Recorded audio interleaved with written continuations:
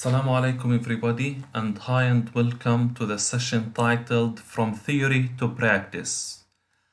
Now we are a little bit familiar with OFDM advantages, disadvantages, the theoretical part of OFDM, the mathematical model of OFDM, the key transmission and reception principle, the block diagram construction and the components used in each part of these block diagrams, and the parameters responsible for adjusting and meeting the requirements.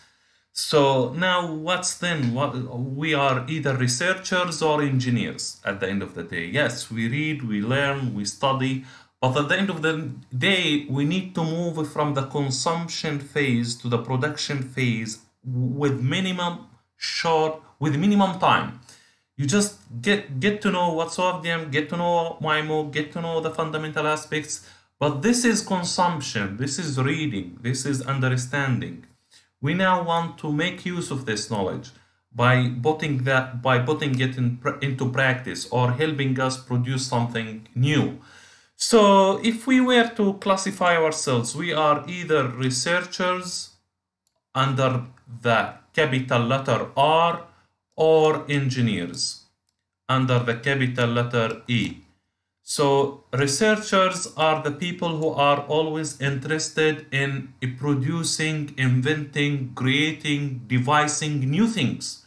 So they create, they propose the idea, they investigate it, and to validate the effectiveness of their ideas, they usually simulate it and prove it mathematically. So researchers, math and simulations. And if you want to validate your idea more and get it into practice and be close to the industry, sometimes you go and implement it practically. We need to learn how. For engineers who are working in the industry, they usually want to make things work, so they also use simulation. They rarely use math. They don't use too much math because they are not in academia. There is no point of being forced to use something that's not easy to make others understand it and live with it. And usually they are more concerned with the practical part, and they want things to be running in practical environment, in realistic scenario where things are going to be implemented.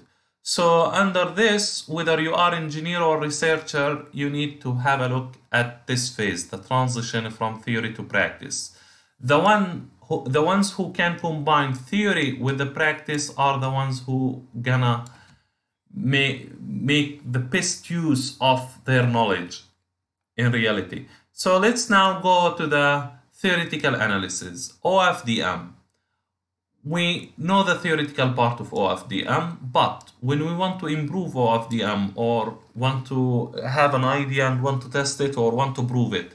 So once you have a new algorithm, you simulate it, and this we call it theoretical analysis. This is including math analysis of your idea, the system model, the performance analysis math in the paper, and the simulation part and testing. For this, you use MATLAB, you use softwares like MATLAB, like LabVIEW, like Octave, like many other softwares. But usually the most famous two ones are MATLAB and LabVIEW, and usually this is for simulation purposes. Now if you want to move from simulation to implementation, you want to see how your method, how your design algorithm works in practice, you need to move to prototyping. Prototyping include hardware implementation using software-defined radio or FPGA component. Now, some of you might say prototyping is expensive and wireless communication devices are expensive and not everybody can afford them. But I can tell you that there are many devices and many components that are not that expensive, and you can buy them with small amount of fund and really get get you started in the world of practical implementation of wireless systems. So what do you need here? You need a software-defined radio. This software-defined radio basically gives you the RF front end of your transceiver, which includes filters, oscillator, analog to digital converter, until you reach the antenna.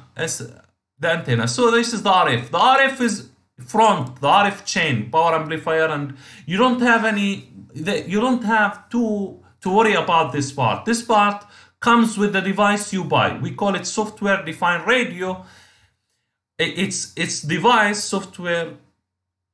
Basically, you have that device, and then you need to program it with a software. So you program whatever you have in your baseband, any algorithm that you design it in the baseband.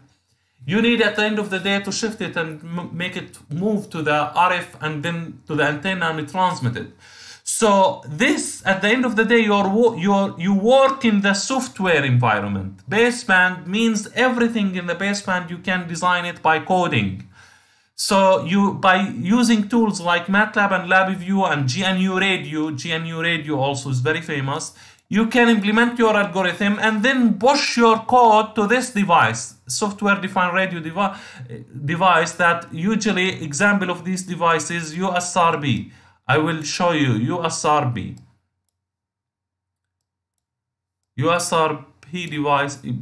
USRB devices, they are very commonly used in the industry to test in wireless communication systems. And here, what you need to do is you need to design your system in the baseband and encode it, program it, and then there is a connection that lets you connect with the device, and then you will see your transmission in real time, real life. So you have hardware in loop, sample streaming project, you have the FPGA, which is exactly inside the USRB device, and you can also learn this process of real-time implementation of wireless system using available examples in LabVIEW. For example, you have the LTE application framework and Wi-Fi application framework. This includes the step-by-step implementation details of the 3GPP documents for implementing a cellular cell like LTE or a cellular a Wi-Fi access point, Wi-Fi base station. So you have also system integration to integrate your system and test it using the NS3, LTE. These are available, you can get them, and they can really help you get started and understand how things work and build the practical LTE system, practical Wi-Fi system from scratch. You are building it using USRB devices and software tools that can control the parameters that can affect your transmission overall. And then deployment, you move to the end-to-end application, then the product, then testing, and then to the market. But usually as an engineer, you are here. As a researcher, you are here. As the business people, companies who are running and this, they are here, providers. So you can be in any of these parts, but usually we are mainly concerned about these two parts. And also, if you want to make an application that really can be used in your town, in your city, you can build your own LTE network or your own Wi-Fi network from the way you build a computer network inside your home or for a certain institution. You can build a cellular wireless network here. We are talking about serious stuff that you can. It was before few years. It was not even existed. You cannot even think of the possibility of creating a cellular network by your own. Now, with the help of these devices and this, you can create a GSM network for your town. You don't need a provider, an operator. GSM network full Well, you need, for example, you can determine how many base stations you need, and you can create these boxes that work as base stations with not very expensive devices, USRB devices. And I will tell you some projects that are running and how to talk to the people and get these devices and configure them and deploy them with less than, I'm talking about budget of less than $10,000 to $20,000. It's you build the cellular network, you become a company if you want. Those are for the people who are interested in this field. If you are interested, we can share with you the material that can enable you and the links and the people and where you need to talk and to whom you want to get in touch with so that you get into this domain. But we are, as researcher, we are usually interested here. We want to always create new things, not use the existing things and create new things, test them, give them to the world, let them make use of it and improve the quality of life and the people lives and make things better and much easier. So this is where we are. Let's go to the how you can do this. So you need a computer for testing, simplified block diagram of how you test how you build how you implement your algorithms in hardware implementation, how you implement them in practice, how you move from theory and simulation to real-time implementation and real-time prototype. You have a product. So you have your computer running a software that can control the parameters controlling your OFDM or MIMO or whatever, anything in baseband. And with the computer, we call it the host. You have the user interface and you have the software, MATLAB or LabVIEW or GNU Radio. There is open source and licensed softwares, of course. You can, if you don't have enough money and you can use the open source software like GNU Radio. If you have money and you want to use extra features and ready blocks and this, you can also use LabVIEW or some other advanced softwares. And then these are there are many other softwares, of course, but these are the most famous ones. And then you move to the FPGA. You push your signal after you design it in MATLAB or you design your algorithm, you design your transmit waveform. You push it to FPGA. What's FPGA? FPGA is this little device here. So we call this device USRB device, which is software defined radio device. And as you can see, it's very simple. It just has got some ports for the antennas, input and output, and some links for and some cable for the power and cable to get connected with the computer and to program it. Because think of that like an access point, or think of this like Wi-Fi router. You need to program it.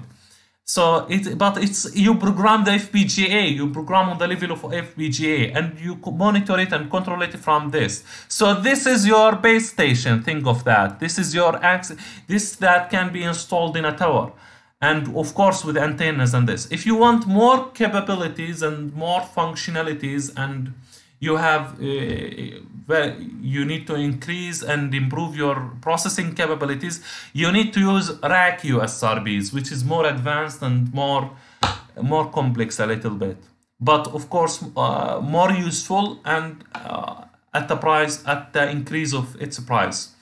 So you have the LTE channeling inside that. You can use LTE application framework or Wi-Fi as a starting template for you. You need a reference, you need a guide. You can find channeling coders, modulators, impairment correction, RF impairment.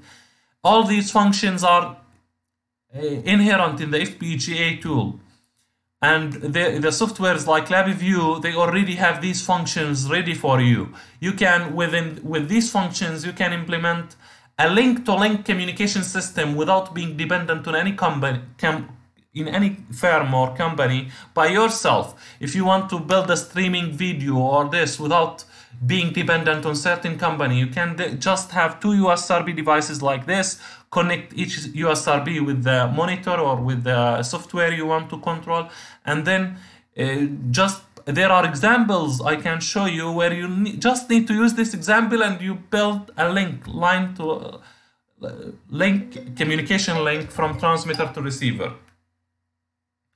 So this is going to be very, very effective and very useful for you if you are interested in building a communication links. And then here, this is this package, the FPGA, is where you need to improve and where you need to link it with your software and control it and adjust its parameter.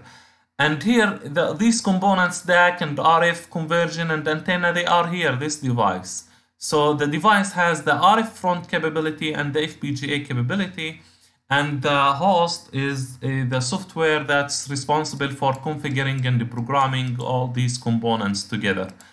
So now, let's get a deeper look at this USRB device. It's understanding the system. It's a transmitter and receiver are executed in an FPGA called Kintex 7.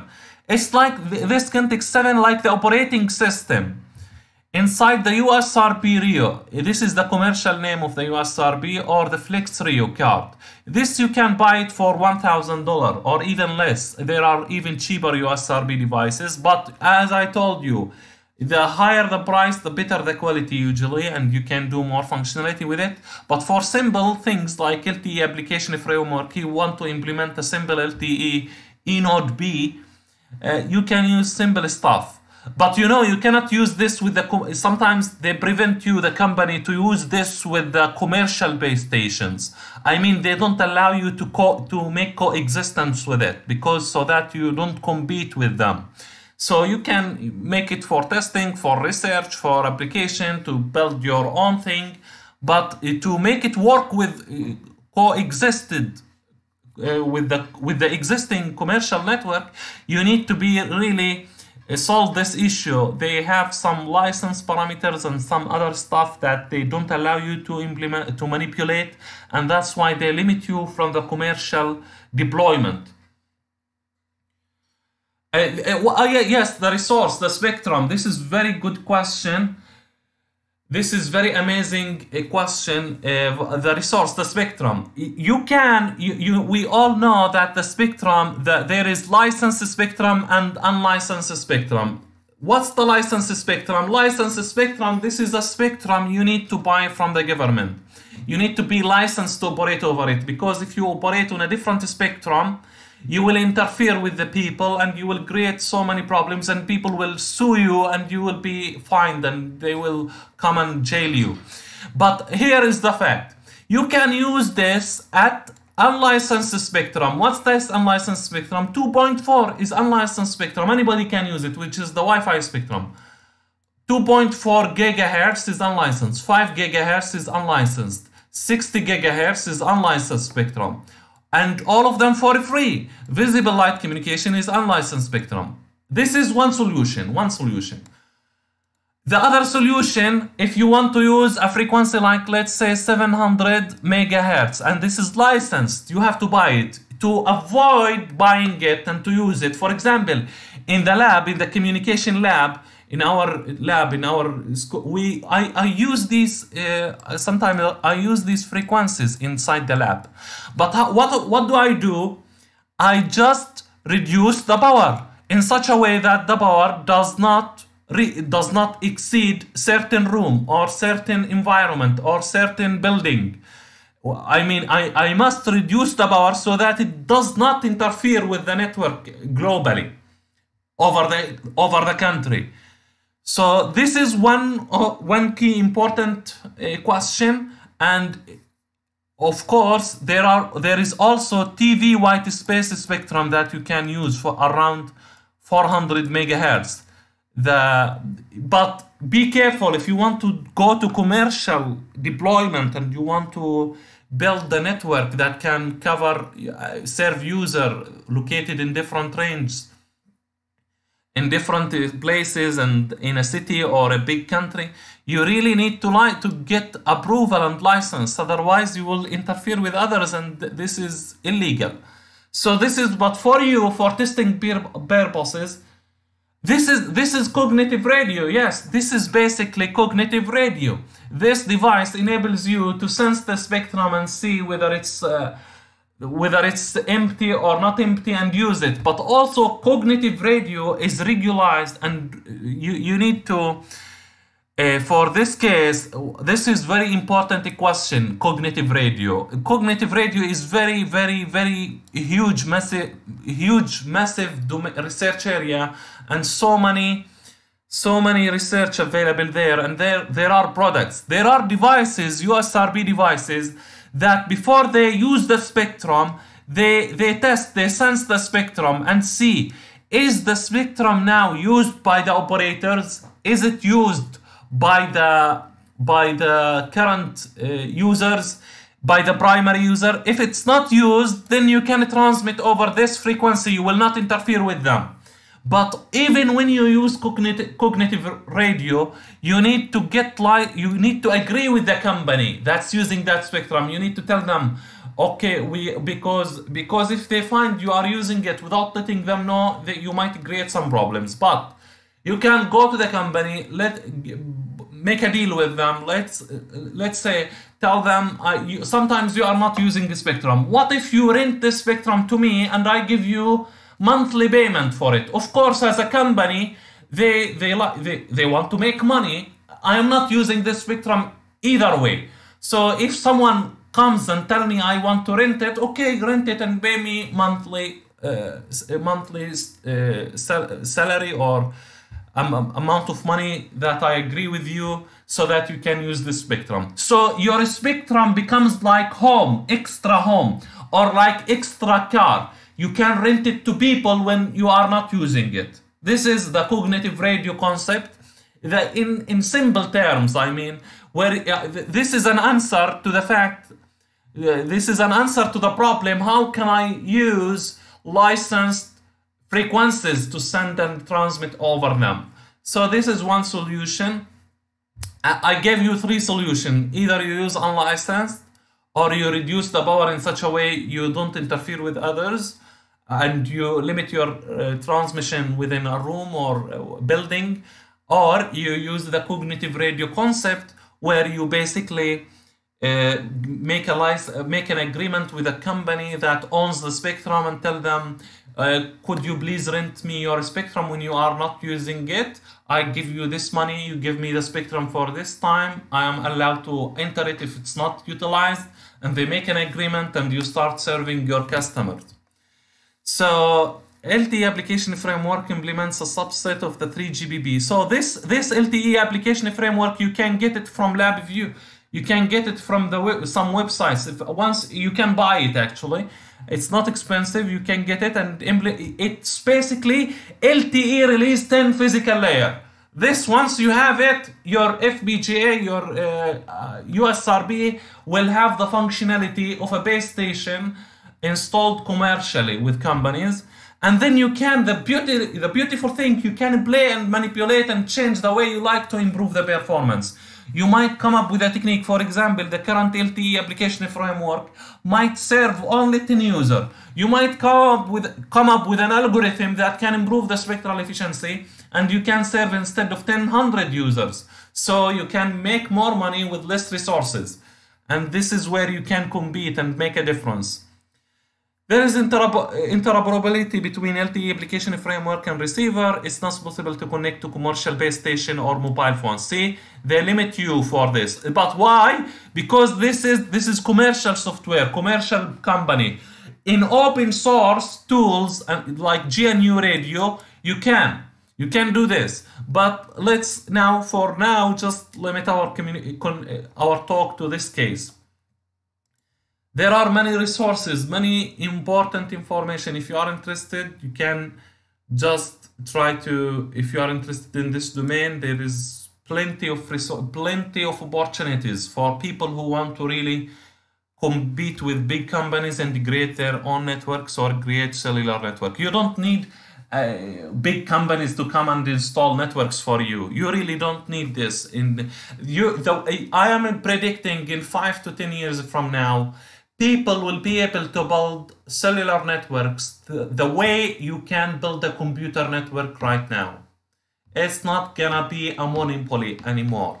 Everything is going to be open source. It's not going to be like the IT industry. They were always not letting people how. At the end of the day, IT industry is open source. It's all available around you everywhere. So it's going to happen the same for the communication, although it's not happening up until now, but it's going to happen eventually in the future. So a prototyping scenario, how do you prototype your eNode B and user equipment? One, for example, you have two options. The first option to use two different separate USRBs with two different PCs or laptops, and the laptop runs the software eNode B, the software responsible for the 3GPP implementation of the eNode B, and the other computer, the 3GPP specification for the user equipment. And you save them in file, you run them in the computer, and you connect it with the USRB to transmit your signal live. And the user equipment receives the signal, decode it, encode it, and then get the data out of it, and he can then communicate it back to the eNode B. And this we call it downlink and uplink scenario. You have you have here two antennas. One antenna you can use it for the downlink and the other for the uplink. And this is how you implement a prototype. The second way is to use one USRB. If you don't have too much money and you cannot afford the cost of two USRBs, you can use only one USRB to use it as a transmitter and receiver.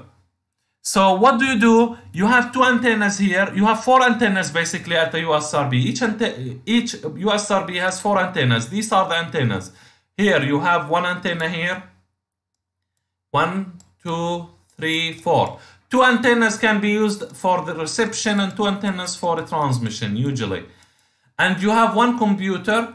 You can adjust your program in such a way you have two windows, one for transmission, one for reception, and you get the transmit antenna here. You have two receive antenna. At this side you get RX and TX, and this side you get RX and TX. But now to make a wireless multipath environment, the price of USRB devices, we said it's like $10,000, $1,000 or $800 or sometimes less. Even there are things that you can buy for $300, but the good ones are expensive. For example, there are USRBs that you can really use them as base stations. The cost of them around $27,000.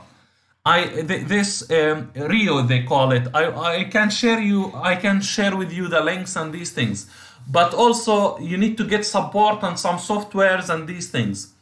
But now let's focus on this example. This is very nice example where with one USRB you can test your transmission and reception as whole with one USRB. So here now if you put the antennas close to each other, you will not get multipath environment. You will not get really fading environment. To mimic the system and increase the distance between the transmit and receive antennas, what do? You put a cable here and you put it like 100 meters away from the USRB. This cable takes the transmitter and receiver antennas. You put the transmitter and receiver antenna here, and another two cables for transmitter and receiver antenna in the other side. So now the communication between them is this environment, not this tiny environment here. And now you have a real multipath fading channel and realistic scenario, because the transmitter and receiver usually they are far from each other, not very close to each other.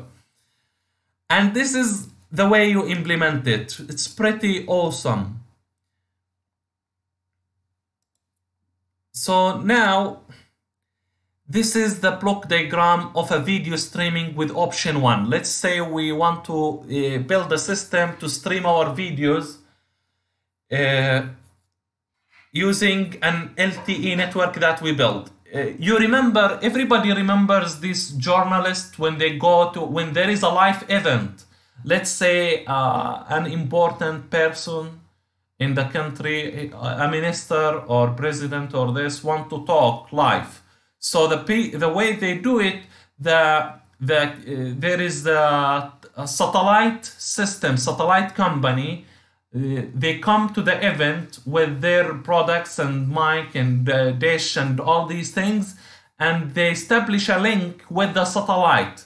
And this satellite starts, like we start recording from the speaker and immediately encode and modulate and transmit this via the dish they have and the components they have and the transmitter to the satellite on the air, on the sky. And the satellite starts broadcasting this information to all the dishes, to all the TVs in the world or certain region. Here you can build the same system, but for LTE, for like, you don't need satellite, you don't need to have dedicated component and very expensive stuff. You just come, record, get the data, encode it, use the USRP, and then send to the other USRP device where you want your video to be broadcasted. So think of that like this is at the point where you meet with the person you want to record his speech, and think of that as like the satellite or the distribution point where you want the reception to happen and then distribute to the others. Now you can link it with normal internet networks, Wi-Fi, cables, whatever. But the way you do it, you have your data source, UDP sync. UDP is used for real-time communication. It's not like TCP. You need to establish a connection like computer networks. And then you have the rate adaptation, eNodeB, main VI, the host here. And then you have the FPGA, eNodeB, transmit and receive, and the antennas, and you transmit them to the other FPGA. And you have the second host, which acts like a receiver, and it can send feedback, measure the SNR, and then to the data sync using UDP. So this is an example of how you can implement things practically, and it's pretty awesome example. And this is for the case how to implement it when you have only one USRP, data source and UDP. You have the downlink, the uplink. The uplink is via loop, and you can separate the antennas. But this example is not for practical implementation. This is for testing purposes, for prototyping. So, and we usually, the control channel drives data channel. We all know that in communication system, we have control channel and we have data channel. The control channels, they give information about the data rate, the coding rate, the modulation order, the spreading codes, the synchronization sequence, the training symbols, the pilots, all the information you need in order to recover your data. So this information you usually, they are very important, and you encode it with very robust encoder. And the encoder should not add complexity, should not cause delay, should not cause power wastage. And in 5G, the control channels are being encoded with polar codes, but the data channel with LDBC code, normal codes, because they are very important, the control channels. So you have your messages, DCI messages. DCI is a term in 3GPP standardization for control message. We call it control information. Control channel encoding, you encode it and you give this information to the data so that the data knows what to do. And the processing on the data, you know, the block what to process on the data, and you have your OFDM modulator. We call it the modem. And then you send to the receiver. Here you have TX, here you have RX, you have then OFDM demodulator. You always have also control channel information that you feed to the blocks in the receiver side to process the data according to the information you have. If you don't have this control information, you will not be able to decode your data successfully, because if you don't know, if the receiver does not tell you which modulation was used, or which coding rate, or which pilots, which training sequence is being used. How would you know? By guessing, it's not effective, it's not gonna work. That's why control information are very important until you get your data back. So this is how you implement it exactly. With when you have LabVIEW, you have your laptop that works as a base station, and you have the software here that you install it in a Windows LabVIEW software. LabVIEW, from LabVIEW you design it, and then you have the USRB device, and this is how you connect them with cables for testing purposes. If you want, you can connect them with cable without antennas. And this is the eNode B. This is the hardware of eNode B physical FPGA on USRB Rio. And you have cables, SMA cables, attenuators, splitters, antennas here in this connection. And the receiver the same, uses a PC, laptop, and you have also the software LabVIEW, and you have the USRB device that acts like FPGA, that performs the FPGA functionality, and the application LTE framework will be inside the software basically. You need first to power the USRB Rio and then power the laptop. So first you operate the USRB, power the USRB, and then the laptop to make sure you don't cause any problems. And this is the setup for option 2. For option 2, where you have only one USRB and the computer works like a base station and user equipment at the same time. This is to save you money, to test your algorithm and save you money. And this is basically how you can implement wireless communication systems. Now, for you, if you want to get more information and more details about that, I will try to write a blog or a document about the resources where you need to get started, which links you need to read, where do you need to talk to get into this field. Now up until now we learned the theory, the practice, how to implement things, but we usually, as researchers and people who are interested in producing new things, we are always very keen to produce a new algorithm, new techniques, new ideas. So we usually work here, and our work is concentrated in this block diagram. We try our best to come up with a new algorithm, new ideas, simulate it, test it with math and this. And if it works in simulation, it means that most probably it's gonna work in practice.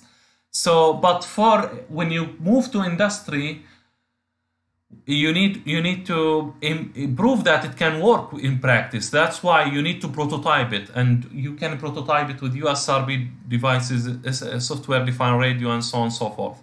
So now for this lecture we can stop here, and next lecture is going to be very important lecture related to this field here. When we are here, how to simulate things or get them running and working in a seamless manner.